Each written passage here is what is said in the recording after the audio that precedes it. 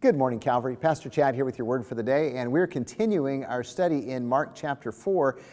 We're wrapping up a section about the parables.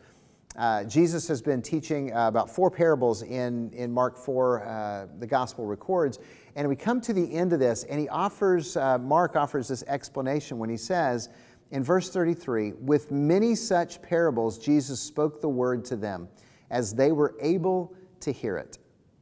He did not speak to them without a parable, but privately to his own disciples, he explained everything.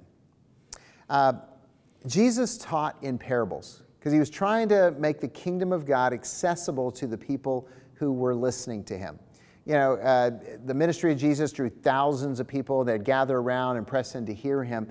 And so he wanted to not just share truth directly, which he did, but he also shared it in these stories, these pictures of things around them that communicated to them the eternal truths of the kingdom of God. In ways that would make them ponder it, in ways that they could remember it, in ways that they could look at their everyday lives and see elements of truth and go, yeah, what was it that prophet from Galilee said? And of course, we're still studying the parables 2,000 years later, so they stick. And some of those parables that you've heard have really stuck with you in these last couple of weeks. So why did Jesus speak in parables? Now, he got more blunt with his own disciples, telling them, you know, here's what this means. But why did he speak in parables? And I think what he was doing is something that we need to pay attention to, especially as the church in our culture today, especially as followers of Jesus who want to have influence in our culture today. Because Jesus was speaking truth to people in a way they could hear it. In a way that they could hear it. In other words, he was being culturally relevant in the way that he shared truth. Now, you may or may not have been around churches where they debated whether they should sing traditional music or modern music. Here at Calvary, we do both. You may or may not have been a part of churches when they debated how they were going to communicate the gospel, in what language they were going to use. But if you grew up in church, then this is going to make sense to you. There is a language unto the church world itself. We can speak in code where those who don't know Jesus are completely confused by what we say. We talk about going to a fellowship. We call each other brother and sister. We say amen a lot, which nobody outside of church ever does. We have all kinds of family references to things that are insider language that the world is confused by. You walk up to somebody on the street who doesn't understand the gospel and you say, are you saved? And they might answer you, from what?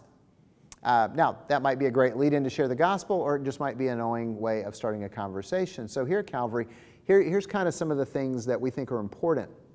We need to understand the culture of the people we want to share the gospel with. Doesn't mean that we adopt the culture. It doesn't mean that we imitate the culture.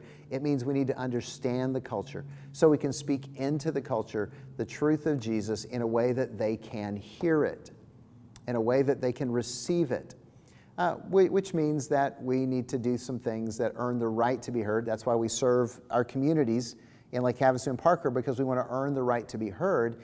And then when we have that chance to speak, we definitely want to share it in ways that make it understandable. You see this in all kinds of ways that you may not recognize around the church at Calvary. For instance, sometimes I'll wear a Cardinals jersey.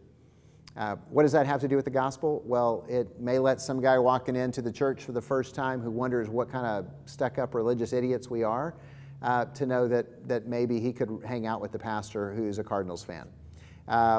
When we ask you to turn to Scripture, we actually tell you what page it's on in the Bible. Why do we do that? Some of you grew up doing sword drills where you could find any book of the Bible and chapter in a matter of seconds, but most people are biblically illiterate and they don't know where stuff is, and we want to help them not feel stupid. So we tell them, here's where the story is. We don't use a lot of church words if we can help it. We use biblical words, but if it's language that's only the church uses, we explain it.